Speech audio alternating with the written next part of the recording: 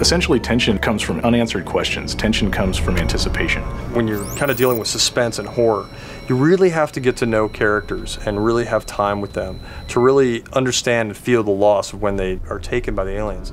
And that really lets us have a lot of different experiences and understanding of how scary these aliens are. And so this gives us a chance to really kind of get you involved and also be able to kind of pull the rug out from under you whenever there's a loss of a particular character or whatever it is.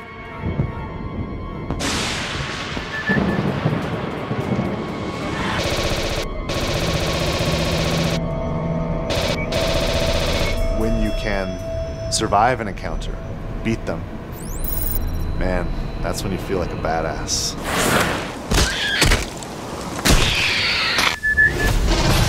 We're going to have a lot of different places than you've seen maybe in the movies.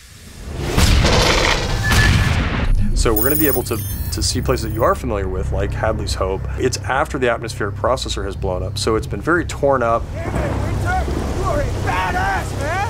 And it kind of had an explosion that explodes up, not out, but nonetheless, it still had an impact on what happened to some of those areas that you were familiar with. So you now get to come back in there and see them in a destroyed or distressed state that you didn't see before. You'll be able to explore areas that you hadn't seen in the movie. For example, being on the Sulaco, we'll have a lot more time to spend with the Colonial Marines there, as well as getting closer to areas that we've all wanted to see, like the jockey ship that we'll be able to explore more in and around.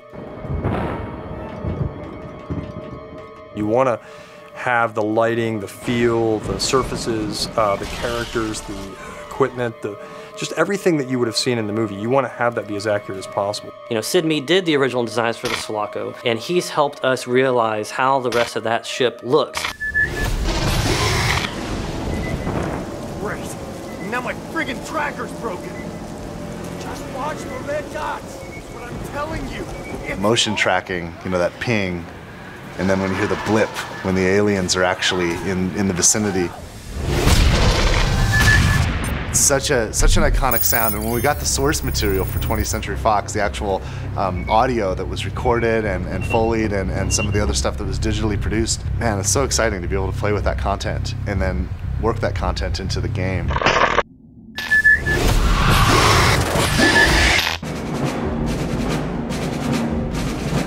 I think that Aliens fans, people who really love this franchise, are going to be really happy with the way in which we brought this forward. It's got a very strong story, it's got great action, it's got an interesting enemy. Fans should be expecting to be scared, they should be expecting to be excited, they should expect a lot of action, just like the films. They should expect an experience that is an interactive version of all the Aliens films that they've loved so much and finally realized in full 3D. You know, I've made a lot of video games, I've made a lot of action games, I've made a lot of games that involve shooting and games that involve soldiers, and and games that, you know, where we're saving the world from aliens too, frankly. And I gotta be honest, I've been stealing from aliens my entire career. You know, there's always lines from the movie or situations or events where we just borrow, and it's influenced all of us. It's influenced an entire generation.